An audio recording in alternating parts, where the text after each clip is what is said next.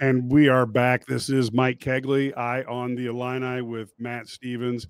Matt has come back from interviewing players and coaches after this thrilling 50-49 overtime victory over Purdue. I don't know that I've seen too many games that swung back and forth as far and as hard as this game did. Matt, let's just go first with your general thoughts on what you saw this afternoon. To win, I mean, it's that. I mean, Illinois usually loses this game, right? But you know what? I'm not going to try to put lipstick on this pig. Illinois didn't play well. If you want to take solace in the idea that Illinois didn't play well and they won, I totally get that. Like, I'm with you. Trust me, I'm with you. But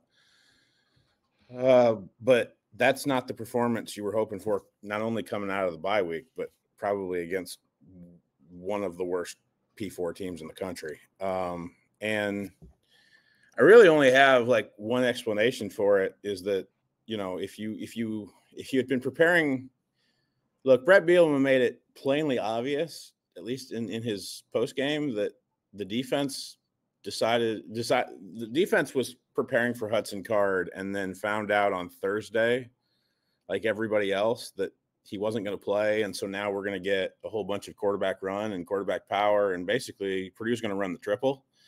And so now we've got 12 hours to prepare for the triple. I highly encourage anybody to go ask a defensive coordinator at any level, high school, college, or if you can find them in the professional level, because I know a couple that in the college level that would be an absolute nightmare, is to have to prepare for the triple with like 12 hours of preparation and only a walkthrough to be able to do it. You saw Illinois not be able to adjust in the second half once Purdue got their feet wet offensively and figured out how to make an adjustment to what they were doing offensively. When you face the triple, I think you have one way to defend it. And if they make an adjustment, it's really hard for you to adjust, in the sense of, you know, it's such an eye discipline offense that you have to make the adjustments on the fly. And if your eye discipline's bad, that's going to take some film work for you to do it. And so they have the tablets on the field, but I don't know if that was even going to solve it. So you saw the quarterback, you know, Ryan Brown, do what he did today because Illinois wasn't prepared. And that's concerning. But it's also understandable, I guess, if Purdue did a really good job of hiding the Hudson Card injury until Thursday, and that's what you saw. I thought you saw a very evenly matched football game. I don't think you saw a very competitive. I won't call this a competitive football game, because I don't think either team played very well. But I don't think Brett Bielema's head hits the pillow all that pissed off tonight. But I don't think his head hits the pillow tonight all that encouraged about what he saw over 60 minutes today. So a lot of mixed emotions about what you saw today, and yet Illinois is 5-1 and 2-1 in the Big Ten. So it's another W. And usually, again, like I said, Illinois usually loses these games. So, but if you're Brett Bielema and you're trying to build the program that way, if you play 12 of these in a regular season, you know you're going to have one. And if this is your one, cool. The problem is that there's a lot of things that I think Illinois knows that they've got to get figured out, and they did not get figured out over the bye week, that are just fundamental, that I think they've got to try to come up with answers before Michigan comes to town next weekend. Yeah, I look at this team and I get conflicted, because I see a game at Kansas that Illinois didn't have their A game, and they figured out a way to win it. And I saw a game at Nebraska where they found a way to win it. And at this game, they found a way to win.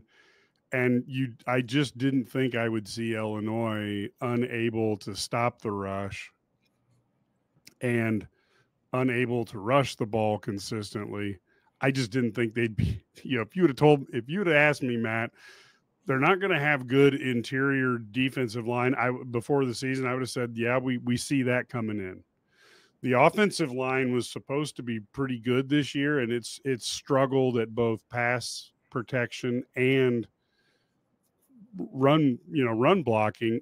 And if you would have told me they're going to be 5-1 with that combination of both lines not playing very well, I would have wanted to drug test you. Yeah. I didn't feel great about the defensive line in August. I didn't feel great about the offensive line in August. And I'll be honest, because you were one of the few people who was saying that it wasn't as good as what was. Yeah, I felt like, well, first of all, the new pieces on tackle were going to have to gel. That worked out better than I think anybody had thought. But we're on like an 18-month deal now of, I've never been high on some of the interior guys that they have. And the guys that I have been high on, our subscribers really don't like. So do the math on that. So they tried Brandon Henderson today at guard. I'm not discouraged by what I saw. But when, like, I'm not going to get into preacher mode because our subscribers can't stand that, I guess. So, but this is what happens when you don't run the ball. I mean, you allow Purdue to do what they did, but also you have to understand Illinois scored on their last 4 possessions, and if they hadn't done that, they lose the football game because that's the part that I think is so interesting here, because we are seeing the anti-Bielema Illinois. They are a team that can go out and throw up 50 points, but yet they give it up, which is not – neither one of those is characteristic of Brett Bielema. I will say that the part that got me is, if first off, I would have said this was a loss, but I wouldn't have thought it was possible to give up 40 points to Purdue in a half. Yeah. And a half, right? I didn't think that was possible. I think, Bielema kind of said it, which was, especially in that second half, all of the bad happened. Like, you know what I mean? Like, if you could have laid out every bad thing that could have happened for Illinois, it happened. And then, you're doing the ability of, hey, I guess we're just gonna try to score, shot for shot with them. And credit Luke Altmaier and the wide receivers. They did that pretty well. But I mean, Mike, I'll just this is the first stinker that Aaron's put up, I guess, this year, right? Though, like, I thought I think, and I think the reason why it was drastically bad. Don't get me wrong. Well, yeah, I was going to say, because it was if this was against Oregon, you'd be like, okay, we but the Purdue offense has not. There's nobody in this country who's confused the Purdue offense with Oregon. No. And quite frankly, there's nobody that's confused the Purdue defense with, with Ohio State, right? Yeah. I mean, like, you know what I mean? Like, it's. So what was Brett's mood? What was his mood coming after this? Because I have to be honest with you, as an Illini fan, I'm always excited when Illinois wins, because there's so many times that they haven't. And I think that if you're an Illini fan and you don't walk away understanding the difference of Brett Bielema being in charge, Illinois wins these games a lot more often than they have pre-Bielema. We can look at that any way you want to cut it. So that's a good thing. But I just kind of wonder, like, what was his mindset as you went down there? I don't know what you expected, but what did you get when he talked to you? I expected a more pissed off coach even after a win, and I didn't get it. And I understand why. They scored one more point than Purdue did, and this game, for whatever reason, was really, really personal for Brett Bielema. I don't think it was personal for anybody else on the sideline. Like, I'll be on Illinois sideline, right? Except for the head football coach. Yeah, but maybe on the other sideline, some people were fired up. I think they got that out of their system last year during 44-19. Okay. And I'm just going to be real with you. Like, I think Ryan's got so many more problems than trying to stick it. Brett wanted this one real bad, and he kind of mentioned it. He said, there's a lot of things that they do that piss him off. Literally, direct quote. There's a lot of things that quote unquote, Purdue does now that piss him off. Okay. And these guys are competitive. These guys are competitive. Yeah, these guys are competitive. Wants to feel that way, he can feel that way. You know, I'm not his judge, jury, and executioner on that. Like, feel however you want to feel, man. Our subscribers know that. Like, if you want to feel however you want to feel and it doesn't particularly hurt anybody, go for it. I don't understand it, but whatever. But this was personal for Brett Bielema. So as long as they had one more point than Purdue, I think he was going to go home relatively pleased. So did he say anything that like jumped out at you, or, you know? I think he thought that this game was, he acted like he thought this game was going to be tighter. He acted like, as a former defensive coordinator, he knew how much of a pain in the butt it was going to be to stop whatever Purdue was going to run offensively when they made the quarterback switch. My problem with that, though, is that, like, I think Purdue did a really, really good job today of running.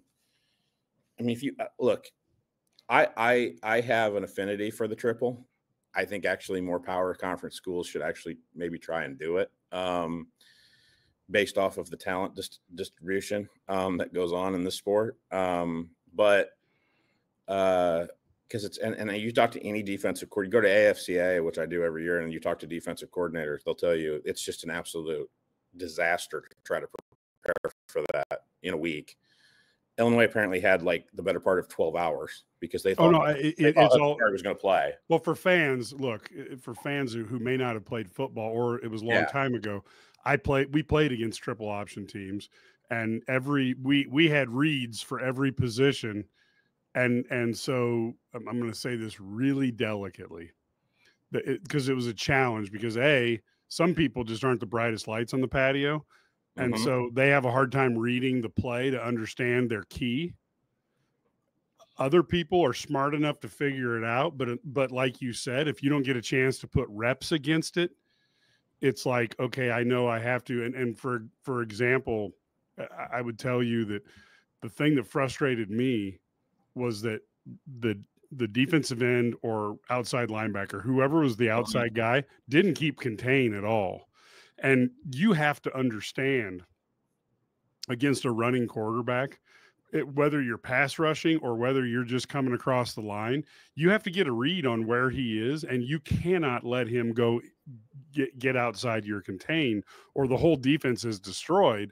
But that's hard to do when you're just thinking about it, as opposed to going out and doing reps against it. In fairness to them, and that's completely accurate, Mike Cagley. And I tried to get that out of Dylan Rosiak when we talked to him, because I mean, if you talk to the middle linebacker on a defense that has to face this, you essentially have 3 jobs on every play, and you got to do them all well. Like, you know what I mean?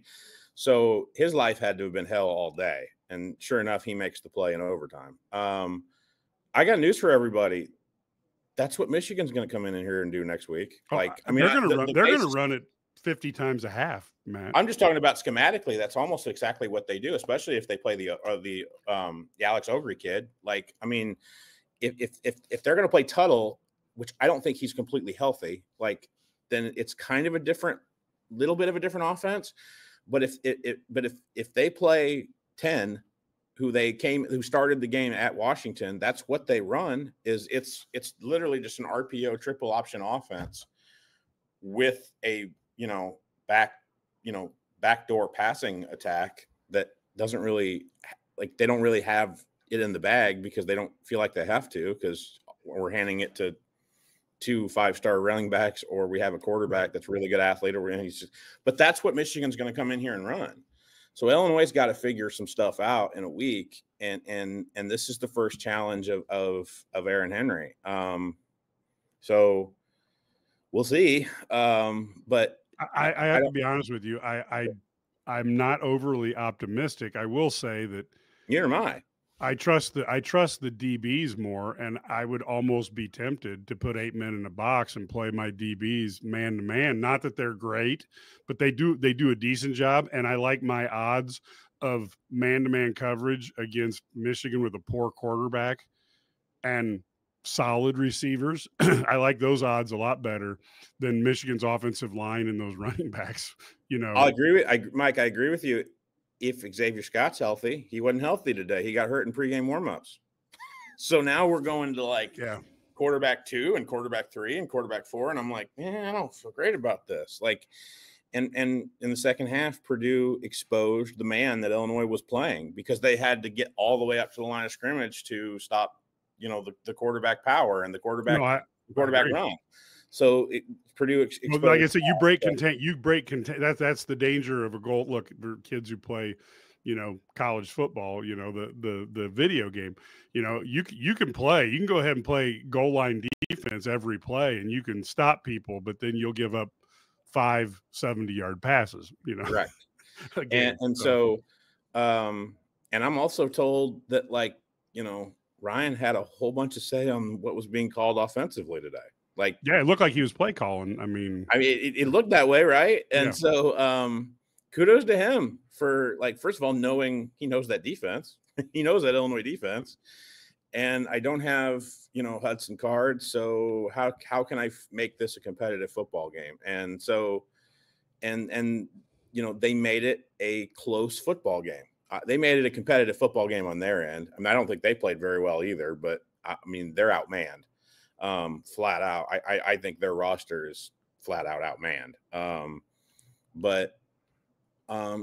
This is not an encouraging win, but it's also not a deflating loss. That if Purdue gets the 2-point play, we're having a completely different conversation. That's my point exactly. So I don't tend to.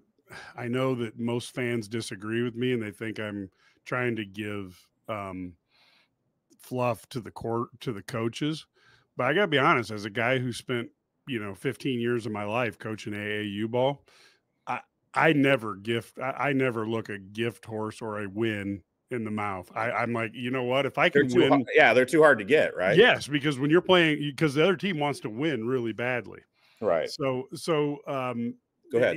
Any other comments that he made that you were surprised on or anything?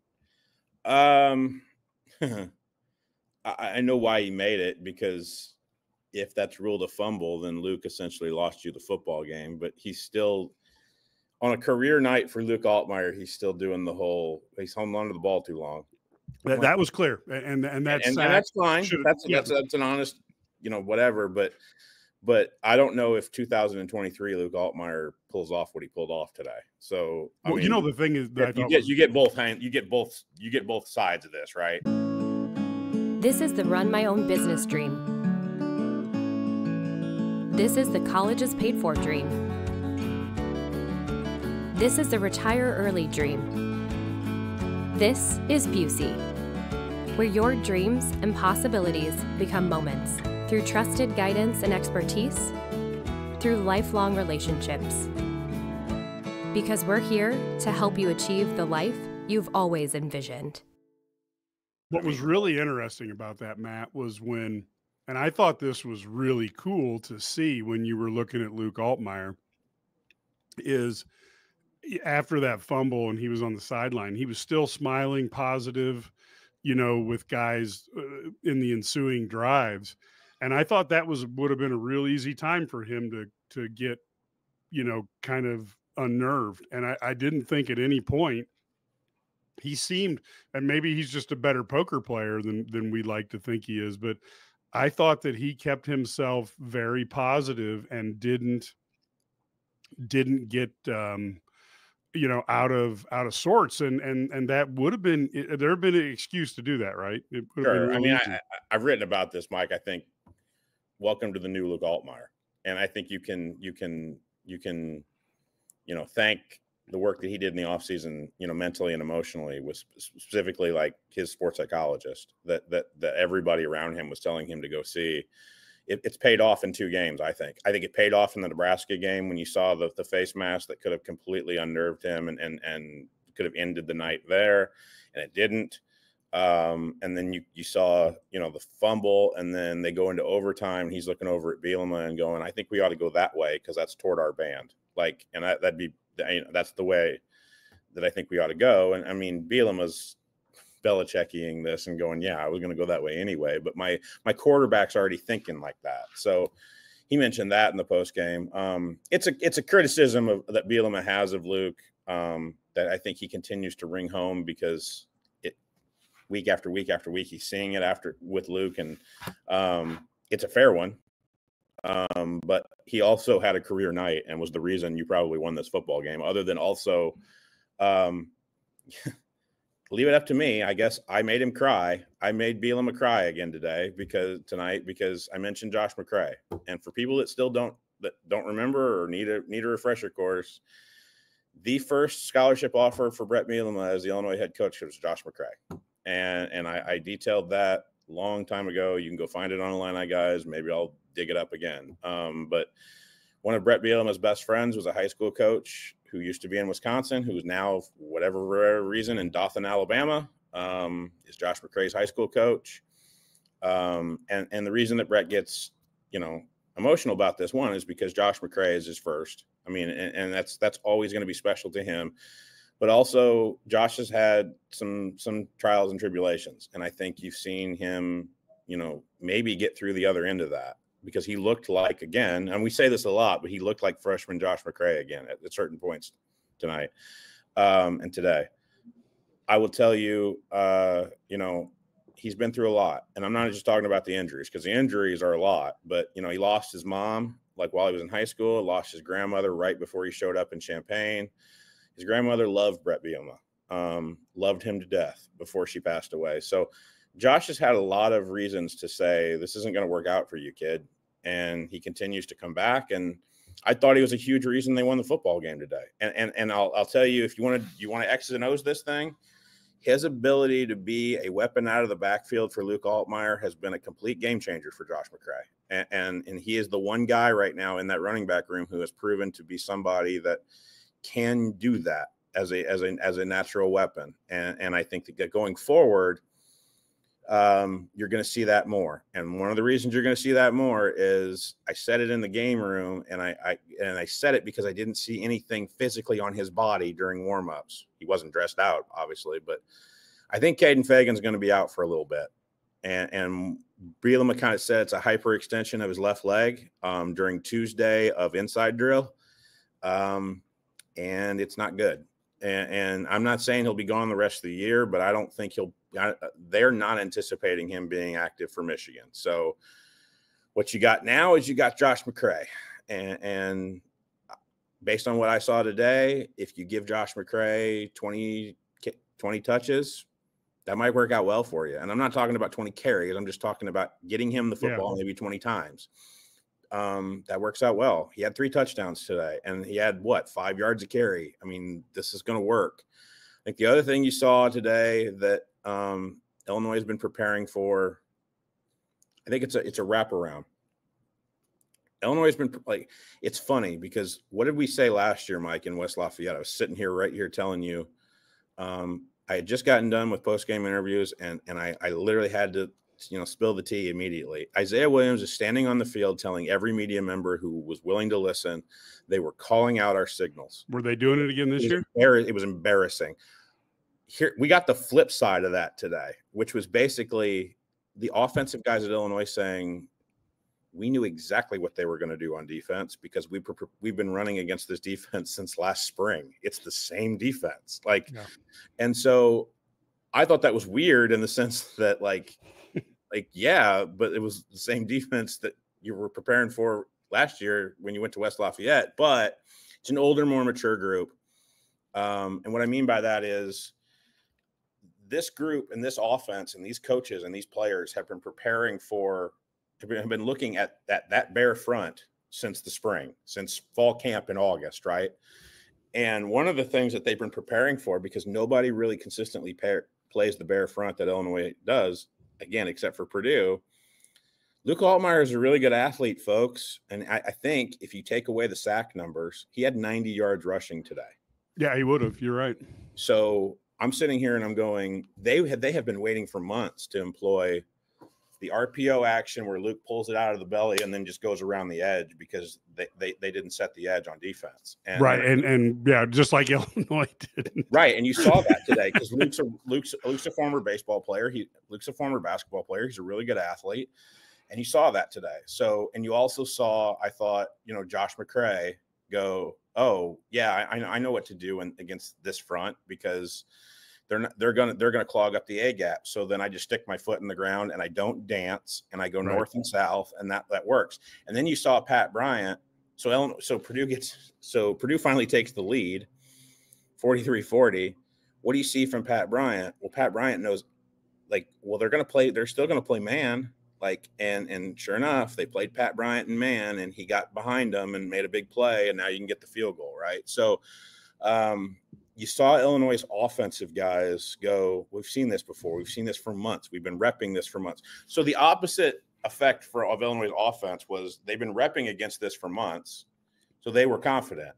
The Illinois defense had been repping against this for 12 hours in a non-contact walkthrough, and did not feel confident. So I guess I'm grasping at straws for maybe excuses, because look, the Illinois defense played terrible, and they have a lot to answer to tomorrow when they look at film. But I think the Illinois offense looked confident because they've taken recognition of what they've seen, and they've been able to use it. And so that's why Illinois is able to put up 50 points and 40 plus points against a Purdue defense that, needs to probably play less man, but I'm not sure that they know how to do that, because they sure played a lot of zone last week against Wisconsin, and that didn't look good either. Well, they left. I mean, you're playing zone, and you're you're the deep safety, and I watched a lot of that game last week in Madison, where they're leaving their receiver off to, oh shoot, nobody. Like, I saw that a lot too. So, kudos to Brett Bielema for being able to pull this out. Kudos to the whole staff for being able to figure out a win, but also kudos to the visiting sideline for at least showing something, like, after what has been a really, really tough start in West Lafayette. And I think you saw something where, hey, I think you saw something in which that was like, hey, we don't really have to fire this guy after our bye week. So I'll go that far. Let's. To me, that's a hard situation. You just got to. You have to know what everybody's agenda is. I mean, somebody could have it out for him, or, I would think you want to save $9 million, but that's just me. He's also got to look. If we're going to do this, he's got an athletic director that wants to keep him, desperately wants to keep him. And so, if you're an athletic director that watches that tonight, damn it, look, we just said it, right? These don't happen very often, so you got to win them. Like, no, I agree. When you win them, like, they don't. These are hard, so you got to win them.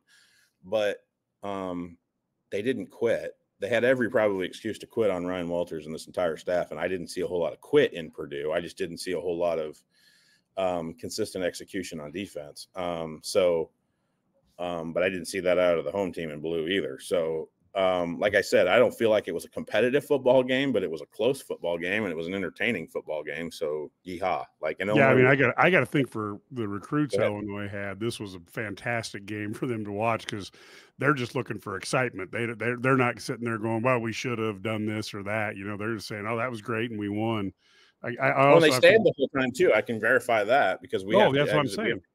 We have to get through this. We have to get through the recruiting section to get onto the field with 5 minutes to go, and they all stayed. So that's a good sign too.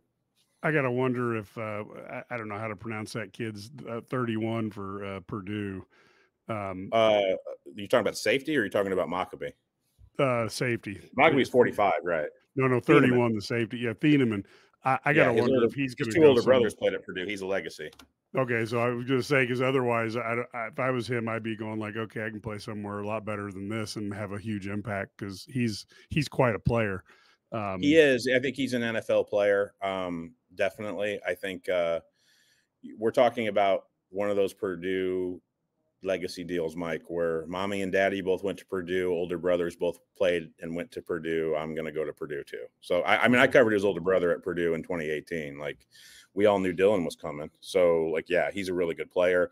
Oh my gosh. In the back of Purdue's defense, I mean, he saves their bacon on so many different ways. They can play him back as a one deep, and he can cover. He can. He's their version right now of Ed Reed, because there's a whole lot going on up front. There's a whole lot of bad, and he makes up for it a lot of the time. So yeah. So any other coaches besides Bielema come up and talk today? No, we don't ever get any coaches other than Bielema after games. So, and then I think this is a game where Aaron Henry is best to get in the bunker and try to figure some stuff out. And Barry Lunny's but what is probably going home and cracking open a beer and going, I God, I'm not the I earned my money. Like, I earned my money tonight. So though, but there has to be an improvement. Like Illinois fans, they struggle because there's a lot of Illinois fans. I can't believe this is happening. And of course, thankfully, the Illini had a couple times they could have quit and they didn't, to their credit. Because, Right. with 43 seconds left, that wasn't a likely comeback. When it was 43-40, I thought Illinois was going to lose. So, yeah, I thought the odds were strong, I mean, right. and the bottom line is this team doesn't quit, which is something that if you read Steve Sturm's football recruiting spotlights is something that they recruit for. And you can see it on film. Every player that Bielema gets is a guy who has at least a few effort plays that they come and do something after being blocked or whatever. And they manage to get to accomplish something, but they've got to, NIL or whatever, they've got to close the deal on some defensive linemen and some linebackers. Cause they're just, that's just a challenge. I mean, yeah, I mean, look, they're playing a former walk-on Ryan Mead right now, a lot of snaps. I mean, they're playing, if it's not Ryan Mead, it's James Kreutz, who's 15 pounds too light and didn't have a whole lot of D1 or FBS scholarship offers to begin with, or it's Kiana Agaluga, who didn't have any D1 scholarship, like FBS scholarships, and was going to go Ivy League if he didn't, get a late scholarship offer from Illinois. Those are your middle linebacker options right now that aren't named Dylan Rosiak, who took some arrows, I think, unwillingly before, I think he took some arrows after the Penn State game where I'm like, dude, like, my guess is you need to figure out a way to not have a 300-pounder sitting on Dylan. Like that would be ideal. And that's what happened in Happy Valley. I thought he played really well at Nebraska. And I thought, he would be the first one to tell you probably he was probably not the best in terms of eye discipline with the quarterback stuff today. But, again, we get into overtime and he made a play. So, I mean, but yeah, I think you're a linebacker short. And I think that could get solved with off-season work with James Kreutz, because if he's 230 pounds instead of 215, we're having a different conversation. Yeah, exactly. Because he's insane. And I say that in a good way. Like he's Olin's son. Like he's insane. He throws his body around in a way that I don't think he's going to last the whole year. But sure enough, he's made it through 6 games. I keep thinking if Easton Baker can just put the weight on the way he throws his body around, holy cow. Yeah, and Easton Baker, look, but here's the thing: Easton Baker's going to come in here at 220, 225 right, that's what pounds. I'm saying. He's going to be 15 pounds too light in the butt for him to play. And I want to make this very clear because I've already seen this in the post-game thread. Like, this is not me saying Ryan Mead should play. This is me relaying to you that Archie McDaniel thinks that Ryan Mead should play. So if you want to get mad at somebody, don't get mad at me. Get mad at the coach that is telling you, hey, I have a whole lot of more experience than you. I'm going to play this kid. So, if you're an IlliniGuys subscriber on that one, you're probably just going to have to eat it. By the way, Matt, this is the first game that I've ever seen that wasn't a video game that the red zone attempts for both teams was 13 for 13. And they should have been, right? I mean, that's not shocking. And your red zone points was a grand total of 75 combined with both teams. I got one for you, Mike. Do you know that the only time that Illinois has not come away with points in the red zone is the end of the half at Penn State?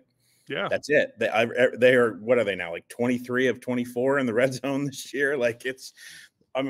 We had discounts. This is again a Barry Lunny thing. We couldn't figure out exactly what Illinois' red zone problem was last year, and this year they've figured it out. And so yeah. So to summarize this whole thing, yeah, Mike, I've been saying for months the defensive line's got to get improved. Yeah. But that's not going to happen in the next 6 games. You got what you got. Right. And nobody's hurt. Or you got to schematically figure out some sort of Band-Aid but that's tough to do because there's you only made it so 6 many games tricks. with Dennis Briggs, which thank God, because I wasn't sure how long his legs were going to last. So he's healthy. T-Rod's still healthy. Alex Bray's still healthy. And again, let's be clear here. If Illinois had the normal depth that you could rotate through 6 or 7 defensive linemen, those guys would be fantastic. If you had those 3 guys, I'm not going to make this argument again. If they had recruited the way they needed to in 2022, like they would have the D-line depth to be able to play right now. And then that goes back to the question that I will put, and I'm more on this than most people. I don't know. I don't know the answer. It comes back to you better get, as Illinois fans are like, oh, this game was horrible. It's like, no, if you thought this game was horrible, then pull out your checkbook and figure out how you're going to donate to Icon for the Illini, because the only way out of this, and I hate to say this, but the most, and you can argue with me here, but there's only one position that costs more on the open market than defensive line, and that's quarterback. So if you need to get, with the rare exception of running back that I've seen, but yes, I agree. Yeah.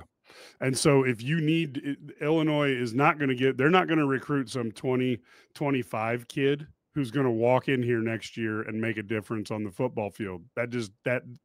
Even defensive linemen, that is so rare that happens even at Ohio State, let alone Illinois. So Right. That means you're going to have to find on the open market a defensive tackle or two that you can afford. And you're going to, just by definition, you're going to have to overpay. But you're also seeing the reason why next week is so important too, because boy, wouldn't Jimmy Rolder look really good in an Illinois uniform right now? And he plays for Michigan. Like, you know what I mean? And he went to Marist High School in suburban Chicago. Like, and his dad played offensive line for the University of Illinois. Scott Kehoe played, Yep, and was I think an All-American at Illinois, or at least an All Big Ten player at Illinois. He'd look really good and he would start in that Ryan Mead position on the Illinois defense right now at middle linebacker. He'd be really good. He'd probably be All Big Ten. Because he's probably going to be All Big Ten at Michigan. But wouldn't be playing behind quite a duo of tackles, but yes, sure. But like he'd still be. I watched him. He'd be good. I know he's good. Yeah, yeah. I watched him at high school make a whole bunch of tackles. Like, so yeah. I also think he was.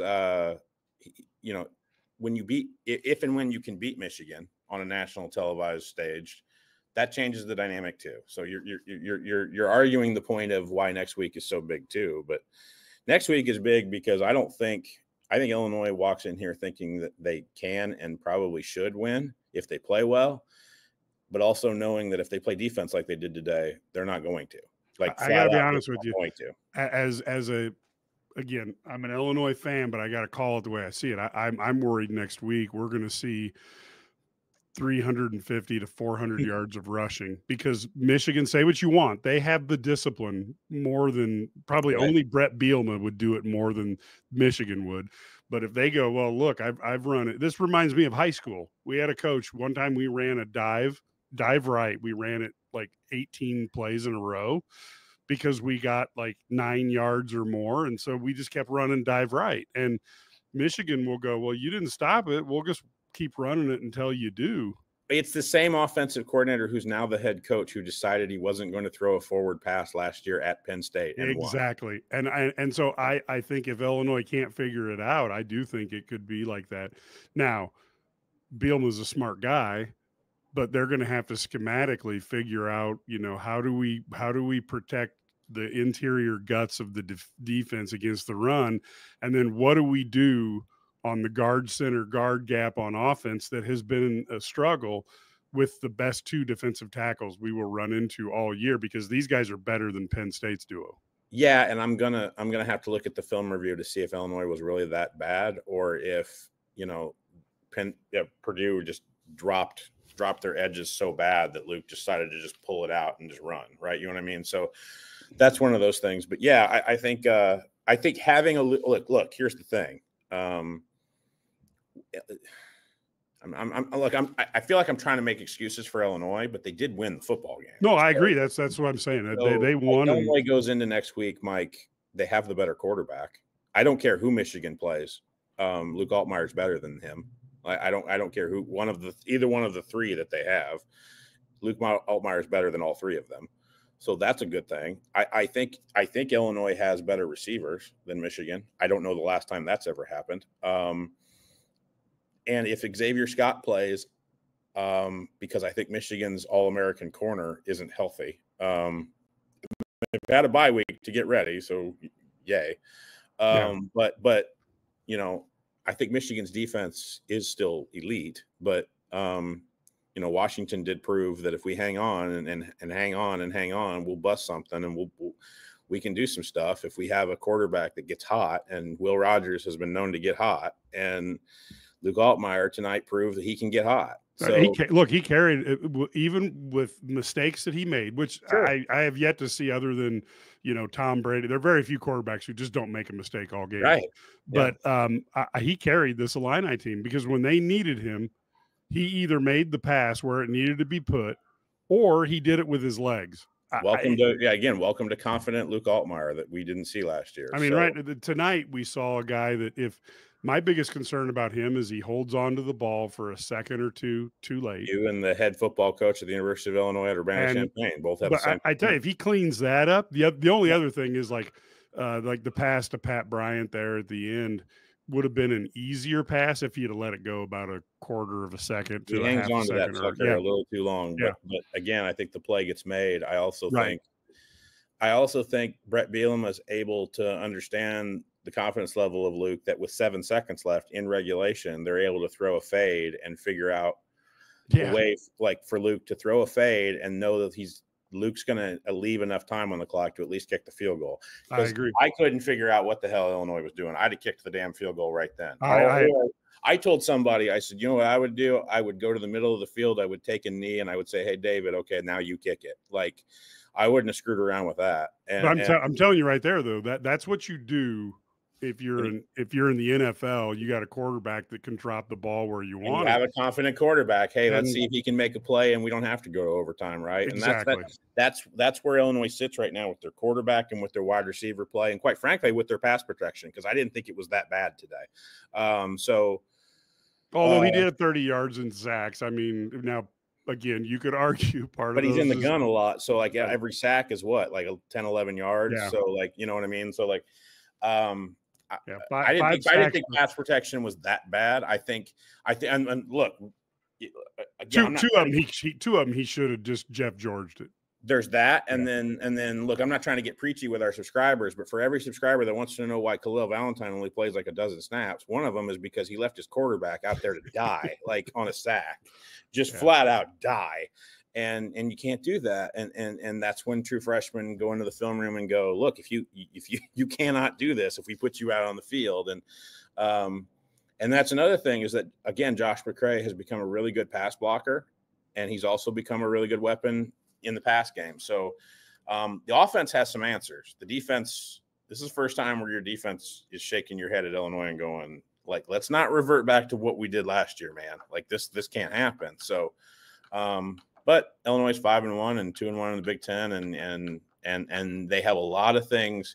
I'll say this: like Brett Bielema did the high school coach thing, which is he looked us all in the face and was like, "You all realize this is about the best thing that could happen to us, right? You get that, right? You get a win, and you can yell at them, and they'll pay attention to you. That is better because I mean, they know that again. They know the They know the blue and white the blue and yellow helmet is coming, and they're really good. Like they're not great, they're not elite, they're not defending that, they're not 2023 national championship elite. No, nobody. No, but they're a dumb decision to not get a quarterback in the portal. If they had a quarterback who could put up, could get them to 3 more touchdowns in a game, all of a sudden that defense isn't on the field as often. And now all of a sudden that defense looks a little more like last year and they're scoring some more points. Right. And with all that, and that has nothing to do with the kids. Right. But they can also, like, with all of that being true, they can still come in here in Champaign and win. I have no doubt. They are under. I'm sorry. I'm not. This pains me to say this about Michigan, but they're underrated. They're better than 24 because they can go out and knock the snot out. They can go toe to toe with anybody. It just depends on how how bad their quarterback play is, and yeah, you know, and I mean, and again, if they again, whatever the three they play, but Illinois better with Alex Ogre, like they better play, they better run, they better do their keys on the triple option, because that's essentially what he runs, right? So, but the finality of this game is that, look, I think Brett knows how important this one was to him personally, and so I don't think that there was a lot of, hey, this was really bad coming out of him. I think if you wanted to guarantee Ryan Walters saves his job, if they complete the 2-point play, I think Ryan Walters is saved. Like I really do. I also think that, like, this Big Ten, I'll leave it at this, is that I look, yeah, I thought I'd see a more angry Brett Bielema. I didn't get it. So, okay, cool. But like, I also know that he could go leave us, go into the Smith Center and be a completely different human being. So he could be really pissed about this. Who knows? I don't know. I think he has a lot of concerns going into next week, and that's what you got. So I am. There's nothing new for an Illinois football coach being concerned going into a game with Michigan. Yeah, yeah. I also think he's concerned about, we got 6 games left. We're at the halfway point here, and I've got concerns. And I think that Brett thought a lot of those concerns got solved during the bye week, and they very much did not. And so, but you got Michigan, and Oregon, but then you got Minnesota, Michigan State, Rutgers, Northwestern. So, that was the point I was about to make, Mike, is that I think beyond 4 in the Big Ten, I think everybody's beatable, and that includes Illinois. Oh, sure enough, Illinois could prove that today, right? So Illinois could go 0-6, and to be honest with you, they could go 5-1. I don't see much way of them beating Oregon, but they could legitimately go 5-1. They could end up 10-2 this year. Sure. Now, would it take a little bit of luck? Would it take, no injuries? I mean, there's always those factors, but they could also go 0-6 and end up, they could go 0-6. Go 0-6. And then you would end up, a little frustrated. You end up exactly where you were last year at 5-7, but yes, I don't think that's going to happen. I don't think so either. But I think if anything proved anything today, if you're a Big Ten fan and you've been watching this for now 7 weeks, everybody short of Ohio State and Oregon, maybe even apparently Penn State, even though they tried real hard to lose it in the Coliseum today. But that's a big deal for them, because I think that this is the type of game. I think this toughens them up an awful lot. But I also think, okay, let's take those 3 and put it away, right? I think everybody else in this league has proven on any given day we can get beat. And badly, right? And I'm telling you right now, on Saturday, October 12th, Illinois proved anybody in the league can beat us. Yeah. Anybody in the league can beat us. And so I'm not sure who's good beyond the top 3 in the Big Ten. And I won't say that. I'm not sure who's going to show up every week beyond the top 3 in the Big Ten. I think that's fair. I know who's good. I know Illinois is good. But see, this is what I think. Good, right? This is what sets Illinois apart, though. But if Illinois doesn't show up, Illinois will lose. Well, they will, but I'm telling you, they've won 2 games that they didn't have their best gunpowder, and I would not have thought they could do that. And you didn't think they played well against Nebraska? Because I thought we had that conversation. And I'm Nebraska, they played okay, but Kansas they didn't, and certainly today they didn't. Right. Kansas. I think the Kansas game had some significance in the way that they were trying to not mistake their way to a loss. I agree. And that's not necessarily playing bad. I thought they played well at Nebraska. Like in that environment, I thought Illinois played well. Yeah, no, I'm just saying that they have not been able to do what Brett Bielema thinks are 2 of the 3 most important things: run the ball, stop the run, cover. Yeah, and I'll be honest with you, if you would set Brett down, and there's no microphones, and you would say, hey, how many of these games are you going to win if you can't stop the run and you can't run the ball yourself? He's going to look at that schedule and tell you that not very many. And he's sitting on 5-1, which tells me if they can crack the code, maybe it is, a slight change in the lineup, Wigginton comes in, who knows, but or maybe they have to decide we're going to block it a little differently. I'm not an offense. I hated playing offensive line, but maybe they do something a little different, that we've all seen football coaches who know how to coach offensive lines, and Bielema's probably got a Rolodex of different solutions that you try, and each one probably is a little less probability of working, and you probably need your back a little bit to the wall before you go to the next idea. But he's got a Rolodex of ideas he can try. And the one thing I worry about is on the defensive line, what do you do? Because short of throwing freshmen in there, which just generally, no, you've got what you've got. No, I've said it before, I'll say it again, you've got what you've got. Yeah. And so there you're going to have to me, the only thing I can think of is at least a team like Michigan, you bet on the fact that these guys can't throw for crap. Yeah. I mean, I think that's what you're going to see. I think it's what you couldn't see today is that they couldn't fully sell out on Ryan Brown today because he might pop past them, and then suddenly now it's 70 yards down the field. I think, again, when you have a week to read the keys, you have a better understanding. I'm totally with you. Happen. But I also think, I would fully expect Aaron Henry to sell out against the run and say, hey, it's not even, hey, you're going to have to beat us throwing the football. No, you're going to have to beat us running the ball into an 8-man box. Right, That's exactly. What you're going to have to do. And short of and look, they've got Donovan Edwards, and they've got another freshman that's going to be probably an All-American. They've got one of the two best running back duos in the country, along with Penn State, and when they're healthy too. So they can run into an 8-man box. And it's the thing I've told everybody else. Again, I'm not trying to get preachy with our subscribers.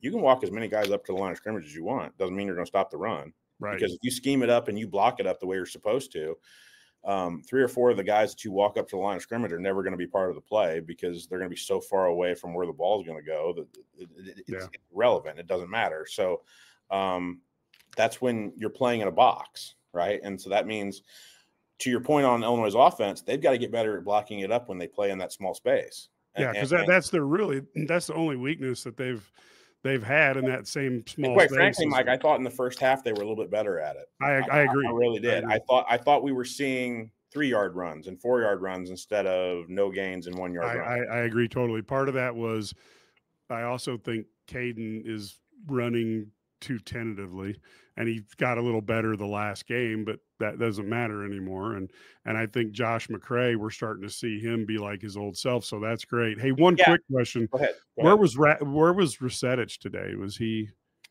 I mean, again, I'm not trying to quote Aaron Henry, but they think their 2 safeties are better than Mac Rusetich. Right. They don't like to take their safeties off the field. I agree. Yeah. So Miles Scott's going to play a lot. And if he can play every snap, if you look at the snap counts that I've been presenting to you on the film reviews, Miles Scott doesn't sit out many snaps.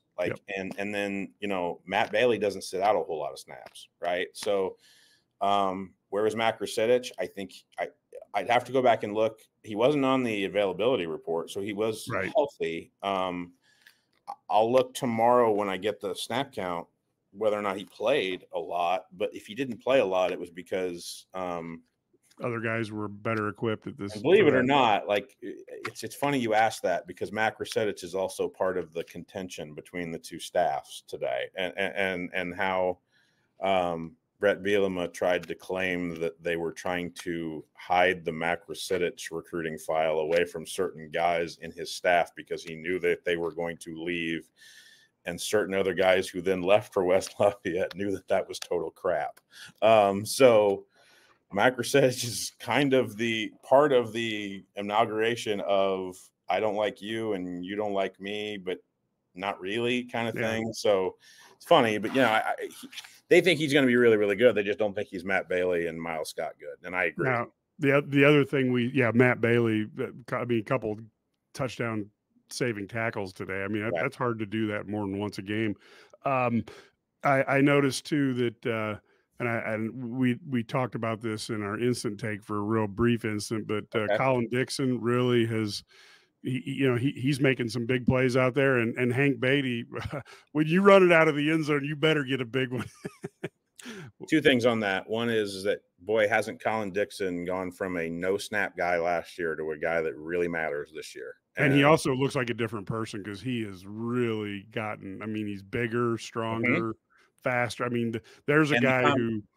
And the combination of him and Justin Stepp, the new wide receiver coach, is an instant, beautiful relationship, because there might not be anybody in the room that Justin Stepp loves, maybe except for Pat Bryant, more than Colin Dixon, right? So that's a developmental project that's I can't wait to see develop over the next few years. The Hank Beatty thing, first of all, Hank made an unbelievable catch near the end of the game that I thought was really, really key. He comes up and makes big plays. The punt return at the 2, I will tell you, I don't know if TV showed it. They did not. Robbie Disher made a beeline for him and basically said, "Don't you ever do that again." I know you got out to the 23, and that's awesome. You're a hell of an athlete. That you were the Gatorade Player of the Year in high school in Illinois. That's why they recruited you. Don't ever do that again. That was the dumbest thing you've ever done. Don't ever do it again. And that's. I love Robbie to death, because he was like, "Man, you almost got me the biggest ass chewing from my boss that I've ever gotten in my life." And then if we're going to quickly mention special teams before we sign out, I tried to do some investigative work at halftime. I was trying to figure out if the sky kick was intentional. And I can tell you it was not. Ethan didn't hit it right. but the wind did hit it right. Right. And also it backspun toward the kicking team. Exactly. When Purdue let it hit the ground, which, as we know, last year, remember the Northwestern game last year, don't ever let it hit the ground, no matter what. Oh, I'm with you. Ground, so that's on Purdue more than it is anything. But I kind of thought, hey, wait a minute, did we kind of do some trickery kind of stuff here and do a sky kick just to see if Purdue was sleeping? And I think they returned the favor later on. And Illinois would love to take credit for that. I just think Ethan didn't hit it right on his foot and it went. And it was a happy accident, because you saw when they went and scored after the sky kick, Ethan line drive the hell out of it through the end zone. You know what I mean? So,